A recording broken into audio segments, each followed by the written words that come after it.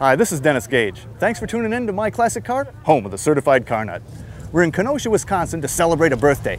And what birthday is it? Why, it's the 100th anniversary celebration of the Rambler.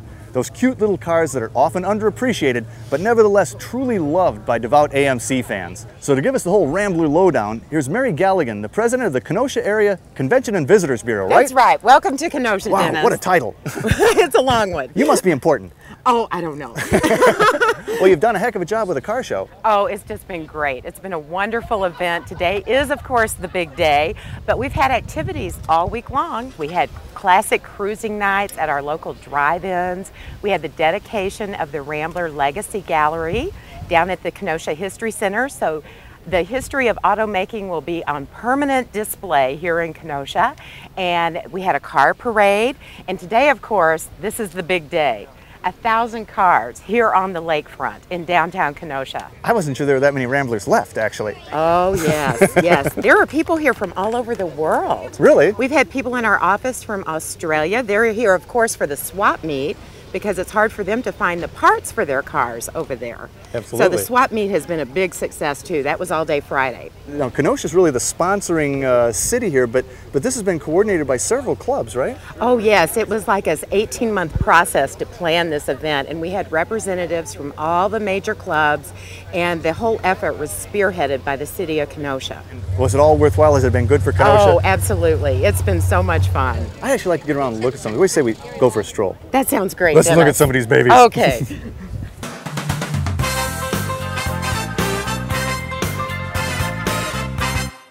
The Rambler Centennial was a birthday party for the often overlooked Rambler automobile, held in their birthplace, Kenosha, Wisconsin. And what a great setting for this week-long celebration, which included parades, concerts, Chrysler engine plant tours, plus a show and shine on the shores of Lake Michigan. Never before, and likely never again, will you see this many Ramblers gathered in one place. What a sight! Well, Dick, this is wild. A 57 Revel. I think it's the only one I've seen here. It's the only one at the show today, yes it is. And actually, it's the only one I've ever seen. Well, that could be, because there ain't too many of them around How anymore. many did they make? 1,500 of them. Is that all? Yeah, that's all. And, I mean, I understand this is a pretty hot car. It was the second car, fastest car produced in the United States in 1957. What was faster? Fuel-injected Corvette. That was it? That's it. This thing was that fast? That was that fast of a car. Man, I can't believe it. It's so wild looking, and I mean, the interior looks original. I mean, I don't know how you'd even restore it. It's so wild. Now, how about the color? It's is this original color? The color is as close to as original as we think we have it. All the cars were painted the same color. All 1,500 were this color only? Yeah, that's right. So what made this so hot? Well, it's got a 327 V8 in it, solid lifters, 4-wheel carb. But that's not a Chevy 327. Definitely not. Nash came out with the first 327. Wow, and it's a solid lifter car. Mm-hmm. Man. That it is. Well, it looks great, and it's got to turn heads, because like I say, I've never seen one. And do you drive it much? Or? I drive it occasionally, I sure do. And it is pretty hot? It's a pretty hot car. You still take on vets at stoplights? Not anymore. Not anymore. Well, hey, it's a great car, man. Well, thanks, Dennis. Thank you.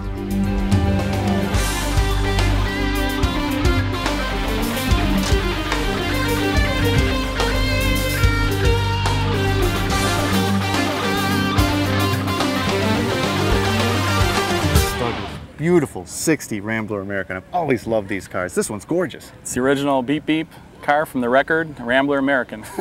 Two-door though, pretty rare. Two-door sedan. They had four-door sedans and also station wagons. It looks bone stock though. Yes, it has almost 22,000 miles on it now. When we found it, it had only 13,000 miles. That's it? That's the original miles on this car? Yes. We bought it from the original owner's estate in Aurora, Illinois, and basically it was just a car sitting in a garage waiting to be found. Little old lady, the classic. It was. Right. It was a little old lady. You got the original window sticker, what, $2,514? Well, it was a lot of money back then. Beautiful interior. I mean, that looks original too. It's all original. All I did was clean it and bring it back to how it was originally. Pretty simple gauging with a speedometer that reads 1, 2, 3, 4, 5, 6, 7. Yeah, everything's there right in front of you. It's like an airplane design, one gauge for everything. Well, what makes it go? Well, this is the rare part about this car. In 1960, mid-year, the custom model introduced the overhead valve 196 cubic inches, which was used in the larger Ramblers. Oh, wow. And actually that makes this car quite fast with the transmission combination with it. So they were flatheads before that, right? Most all of them were flatheads before this, yes. Man. So did you drive it up or trailer it? Oh, we drive it. We don't believe in trailers. Oh, gosh, I love it.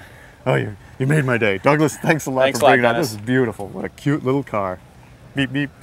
Peter, a 70 Rebel machine, the Rambler muscle car. Yep, yes. These are cool cars. Now, was this the last year for the Rebel? Yes, it was. Wow. This was 1970. And was this, I mean, it was a Rebel with a trick paint job, or they did some other things? They did some other things. The suspension was changed, and the highest horsepower engine ever put in an AMC production car Oh, was really? in this car. Yes. Wow. It's 340 horse, 390. Now, did they all have the stripes and everything? Yes, most of them did. If it was a solid color, it didn't happen. Probably option this the same way you could option almost any Rebel?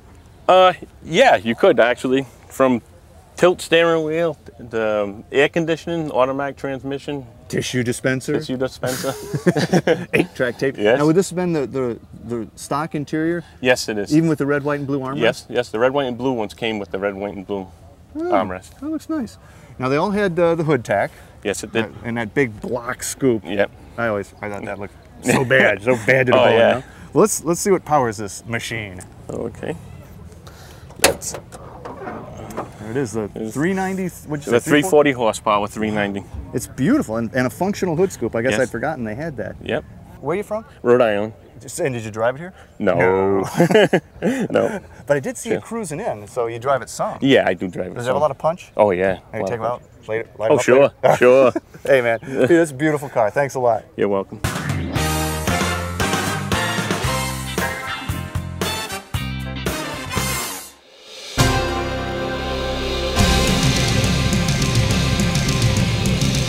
The Ace Cafe has a rich history involving motorcycles, hot rods, and rock and roll. It all started in 1938 when this roadside cafe was built for travelers and truckers. In 1940, the Ace Cafe was badly damaged during a German air raid and then rebuilt in 1949. Being open 24 hours a day and close to the main London arteries, the Ace Cafe soon became a central gathering point for petrolheads and rock and rollers. The Ace thrived for nearly 3 decades until the building was sold in 1969. That was the end of the Ace Cafe until 1994, when Mark Wilsmore decided to breathe life back into this historic gathering place. The Ace would seem to me would certainly have been the place, because at the time rock and roll could only be heard on a jukebox or in a fairground.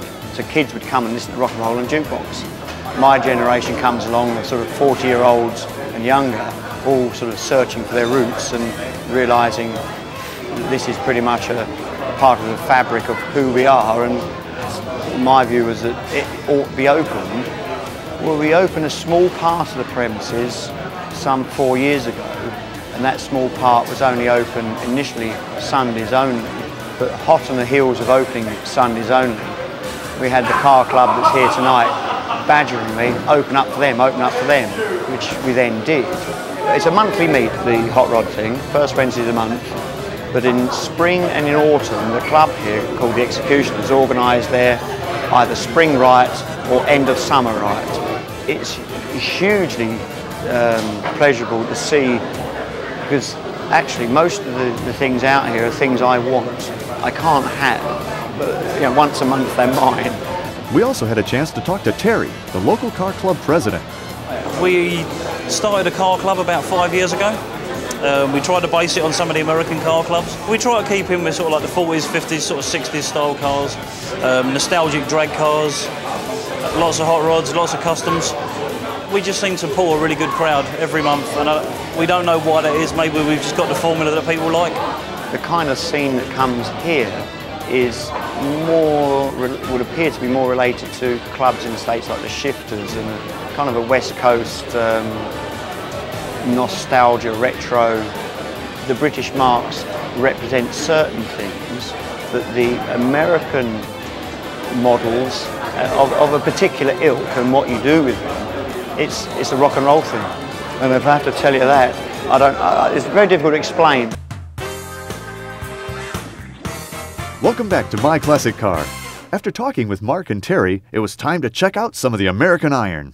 Tony, beautiful 40 Chevy. This thing's killer. How'd you come by this car over here? Well, we're called American Car Imports, and I took this car in a part exchange against a brand new C5 Corvette from a guy in Ireland. I don't know, I think you made out better actually. Well, I don't know. You're telling me you got something pretty trick in the trunk. Open it up. Okay. What's back here? Well, just in case we run out of fuel. I just put 50 quid in that and it's about half full. So I should better get home. I live 5 miles down the street. So she burns a little gas, does she? Actually, she's quite economical. Is that right? As long as you don't give it too much welly, it's okay. Well, now how about, what do you have for an interior here? What do you got going in there? Well, the nice thing is it's a proper 4-seater. You can go out 2 couples, as you can see. We've got nice. yeah, we've got 5-point Simpson racing harnesses if you want to use them. We've got a new Budnick steering wheel and a new Hurst shifter, and all the gauges work, all the original gauges. It's even got tilt steering. Well, now, do you need all that? What do you have under the hood? Well, what does it look like? Well, let's go have a look. Shut her up there. Okay. Let's see what's under the hood. Well, you know, I don't like driving too slowly, so when I bought the car, it had a pretty knackered 454, but we decided that wasn't enough, so we put a brand new 502 in it. Oh, that's nice. So it goes quite well. Does it sound as good as it looks? I'll let you decide. All right. Let's hear it. Okay. Okay.